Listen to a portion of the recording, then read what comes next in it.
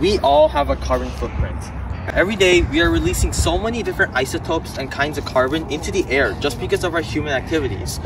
And though we are all victims of carbon footprints, that doesn't stop us from doing our part to keep our beautiful planet clean. But obviously, this isn't enough due to the amount of people that are living in this world, which is 8 billion and counting. So this is where spreading awareness and cognizance comes into play. One person in particular has achieved so highly in this subject to where the nationally known tennis tournament called the US Open came to help execute her plans of making our world a better place. Let's hit a little further.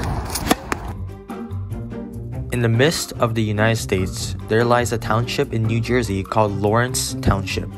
In this township lies the headquarters of a sustainability consulting firm called Eco-Evolutions, and this is Bina Indelicato, a sustainability consultant.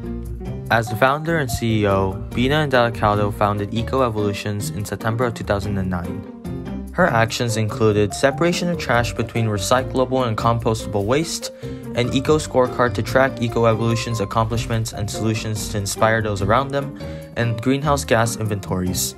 Bina Indelicato has presented these actions among various organizations ranging from healthcare companies like Johnson & Johnson to big sports organizations such as the Lincoln Financial Field, home of the NFL team Philadelphia Eagles.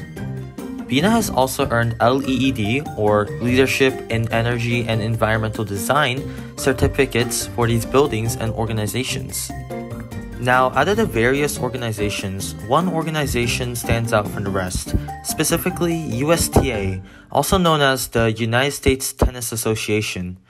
As an environmental consultant, Bina annually assists USTA's national campus with all the aforementioned actions presented. For over a decade now, the USTA has been eco-evolutionized because of the positive work by Bina Indelicato. Now it's our turn. Inspiration presented from our climate heroes like Bina.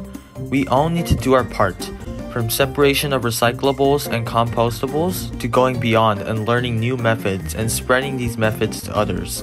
We can strive to follow the more innocuous carbon footsteps of our current heroes.